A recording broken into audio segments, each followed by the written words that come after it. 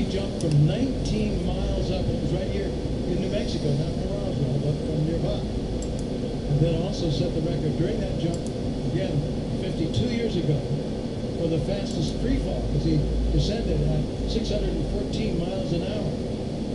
And it was the longest lasting free fall before he pulled the parachute cord, 4 minutes and 38 seconds.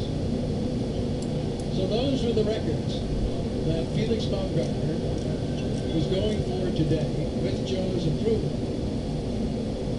Baumgartner was going to try for an altitude of 120,000 to even 130,000, depending on where the balloon stopped. So some 23 or 24 miles up. Hope to get that high, and then jump, and hope to, that would be breaking one record, hope to break the next record in the fastest free fall by breaking the speed of sound. In other words, coming down at Mach. Kiplinger's 614 mile an hour drop at the height of it was 0.9 Mach, so 9/10 of the speed of sound. Baumgartner hoped to break the speed of sound. He'd be the first human being ever, as a free faller, outside of an airplane or an aircraft, as a free faller, the first human being ever to break the speed of sound in a free fall. And there was a lot of debate about what would happen. Well, you see Baumgartner finding on the capsule. But some fierce debate in the scientific community about whether there'd be any effect at all on the human being falling after breaking the sound. There would be some noticeable effect. When a plane breaks the sound barrier, shock waves build up around the fuselage and the wings. And sometimes there's a clap of molecules crashing together, making noise. For a human being, that probably wouldn't be the case, because a human being is a lot smaller than an aircraft, but also, Baumgartner now getting in his personal trigger. I'm going to leave the ramp in a moment. But back to the sound barrier. The other reason that it might not be so difficult for a human being at that altitude would be the thinness of the atmosphere. The atmosphere up there where Baumgartner was planning to jump is only about 1,000th of the atmosphere at the surface of the Earth. Therefore, there are fewer molecules to bang together when they're being compressed by an object going faster than the speed of sound. So a lot of people, including a medical doctor supervising this flight, felt that it might not be noticeable, certainly not to Baumgartner, nor to the equipment that he was carrying, or to others, when he went through the sound barrier. The hope was, and will continue to be, when this jump happens, the expectation is that he would reach Mach about 20 seconds, 30 seconds after he drops. There's a sad remnant of today's exercise. The bubble of the balloon, that was only partially filled. It would have blown gas in it for about another 20-30 minutes. It would have been a good deal bigger than that. And then by the time it got to altitude, it would have swelled because of the difference in pressure to many, many times that size. So the outlook was that he might break Mach about 30 seconds into the jump and then hold the speed above the speed of sound for maybe another 20 seconds before he came back out. And Baumgartner himself might not have been aware of when he broke the sound barrier. He doesn't have any clues available to him. There's a little pinging sound that goes in his ear that has something to do with the speed. And if you can translate that in your mind to how fast you're going, and he might have been able to guess that he was breaking the sound barrier. Or there's also some lights on the top of his chest pack. But there's another school of thought that says he'd be so busy in that early free fall that he wouldn't really have time to be looking at either of those. I mentioned that that's a very risky moment, the jump. That's the riskiest moment of the whole operation. There inside the capsule is John Wells. He's the technician in charge of the capsule. And he's the one who worked with Baumgartner, like you just heard him say the other day. He's the one who worked with Baumgartner to try to solve that radio problem that was crucial in holding up the preparations for today's flight. So again, to go back and review, there was a brief window. The hope had been to launch at dawn. That's normally when the winds are the absolute calmest.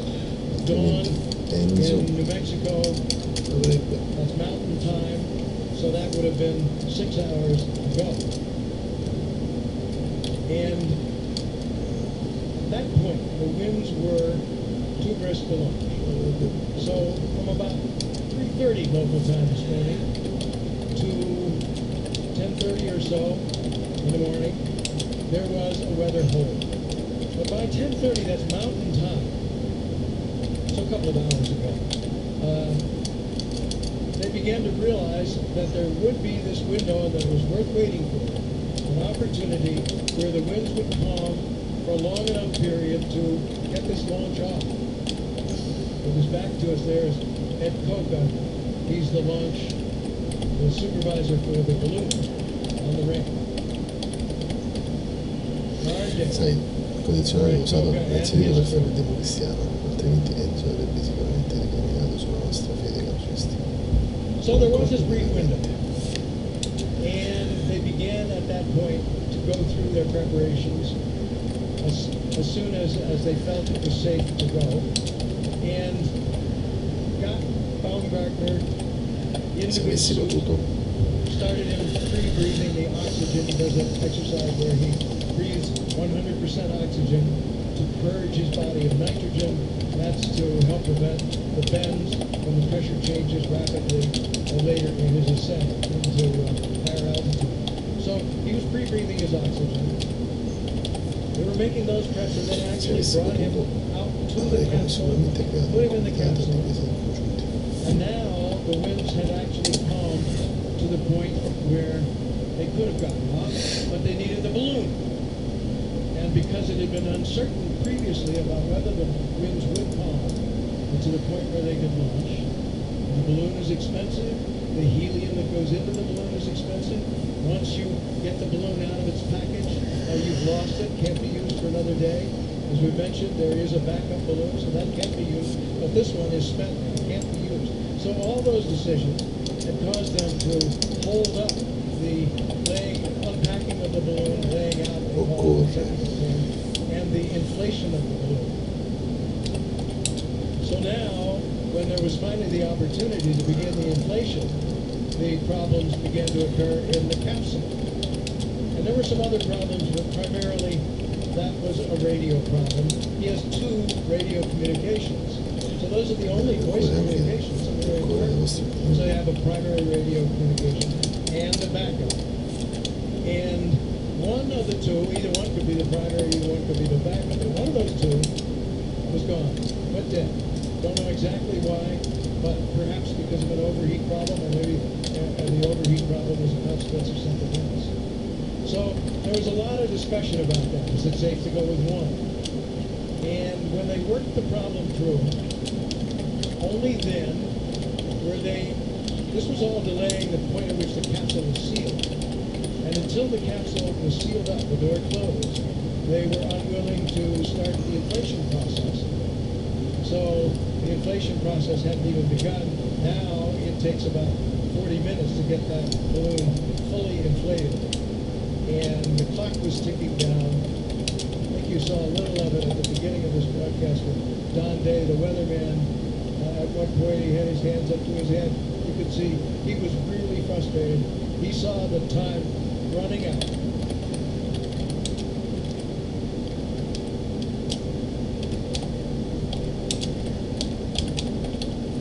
So there, what's left of this effort this morning, gathering themselves on the ramp. Trailer's still out there with Baumgartner. Mission control now emptying.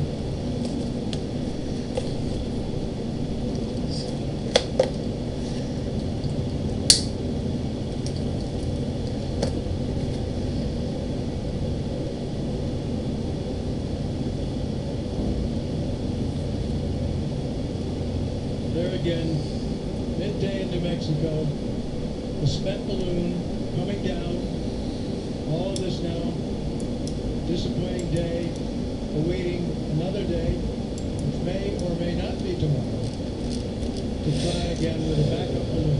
Typical day for Baumgartner, too. The ordeal of being awakened at 2 in the morning, making his way out here, getting into the uncomfortable suit, spending all that time on the way. And now it's all coming to a close for this day's activity. Disappointment, too, not only for Baumgartner, for Joe Kittner, but all the people who were taking part in this effort, some 300 of them. So to recap, the Red Bull Stratos team had a mission of work today due to gusty winds, basically.